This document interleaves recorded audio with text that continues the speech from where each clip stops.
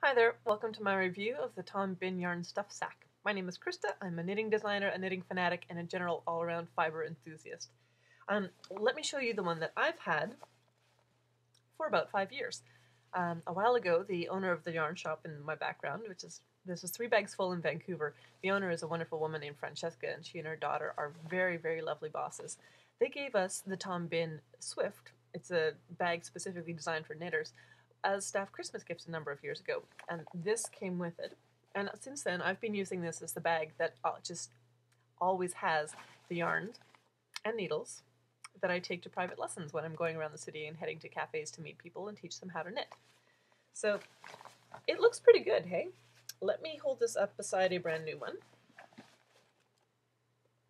The brand new one has a tag. This also happens to be one of the brand new ones that has the option of a clear bottom. But without looking at that, this fabric looks really good.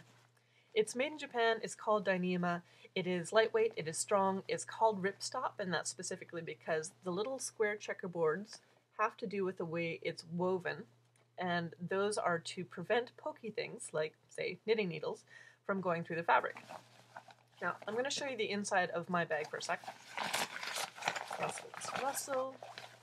And you can see, like all of Bihn's bags, there are no exposed edges of the fabric. So everything gets covered in seam binding, and they actually continually make improvements. So the original design had this as a yarn guide. So you'd put your knitting in, you'd run the yarn end through this and start knitting. And so your ball would be secure inside, your knitting could come outside, but the ball wouldn't ever go flying. However, because this was a closed loop, you were stuck with just one project in your bag until you were done. So the new innovation, along with having the option of having a clear bottom so you can see what yarn you have, is instead of a closed loop, it has a carabiner clip, which is awesome. So now you can take your project out, you can clip whatever strand of yarn heading to your ball inside the sack through the clip, and once again, it'll be safe and secure. It won't leap out onto the floor of a bus as you're climbing off the bus and walking away and having the bus driver honk at you. Yes, it's happened, maybe more than once. Other cool things that you get is now there's color options. This is ultraviolet, this is Iberian red, this is solar, and then this is the very classic steel that has always come in. If you buy a Swift, you get one of, sorry about the rustling, if you buy a Swift, you get one of these. So that's the medium size, you get the one with the clear bottom.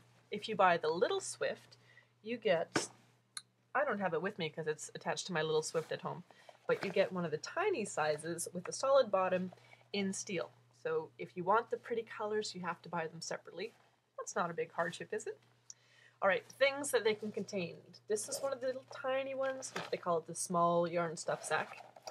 And in it, I have about 200 yards of a DK weight, really nice yarn from the Isle of Skye called Chillasdare. Natural dyes. I'm making a cowl. But that fits really nicely into the small sack that I just dropped on the floor. So with that, it's secure, the zip cord holds it all in place, and that's well stuffed. In the medium size, this is the standard one that comes with the Swift. I have 2 giant balls of Noro Kira, no, this is Hitsuji. This is their bulky yarn, but it carries 2 bulky yarns in there pretty happily.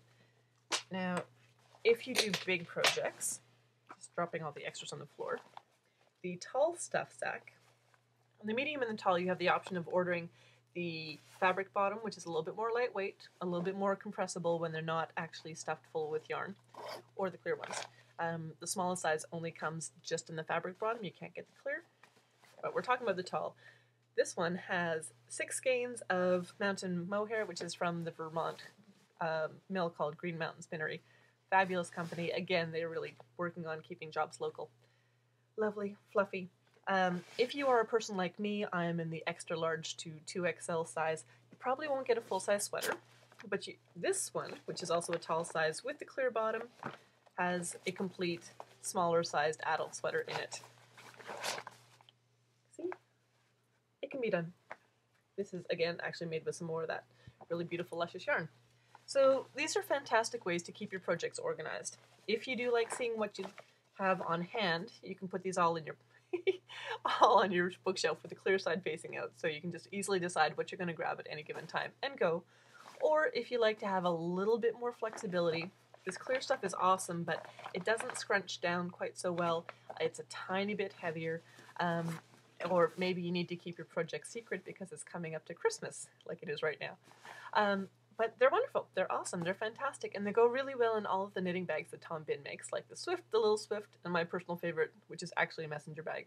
But it's wonderful. It's the Imago. So I love Tom Bihn bags. Hopefully you do too. If you haven't seen them before, go down to visit them in their factory in Seattle, where everything is made locally. It's fantastic. Okay, I'm going to take my enthusiasm elsewhere for a little while. You can find me on Facebook. You can find me on Twitter. Please let me know how you like these reviews, and if there's something else you'd like to see, get in touch. I'll talk to you soon. Bye-bye.